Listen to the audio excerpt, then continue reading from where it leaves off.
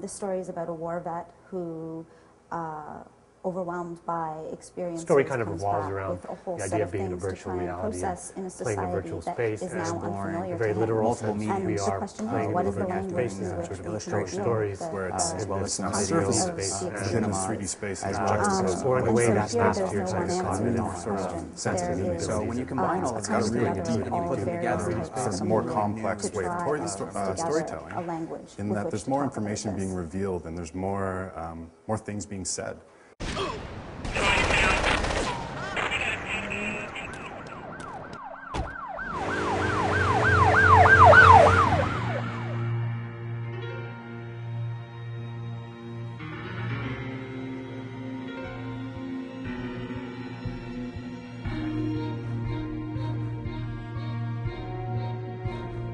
Another Round is an innovative, hybrid media project that reinvents the popular graphic novel form into this three-dimensional, immersive space for audiences to explore.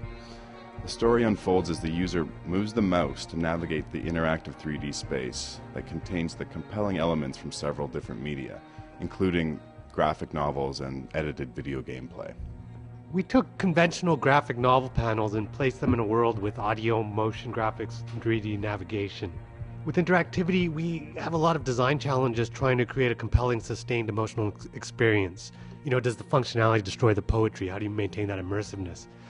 Ultimately, I think our prototype gestures towards the rich possibilities of interactive storytelling. That was a success.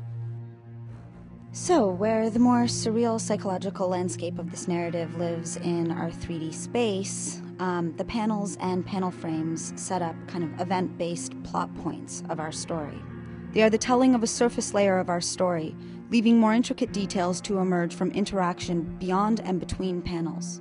I illustrated the panels with Adobe Lightroom, Photoshop, and Illustrator, using photos and stock images as my source. Machinima is edited video gameplay, and we decided early on that we wanted to include some. The video game aesthetic automatically connects us to our main character, and in fact to an entire generation. There are several pieces of machinima throughout our prototype, strengthening the impact of our story.